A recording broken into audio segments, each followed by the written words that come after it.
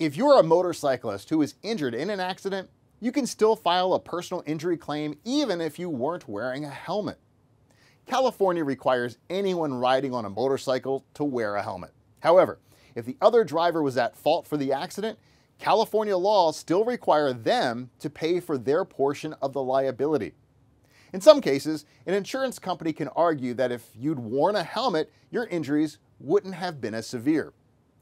You may be assigned partial blame for your injuries, but the driver may still be found responsible for a substantial portion of your medical bills.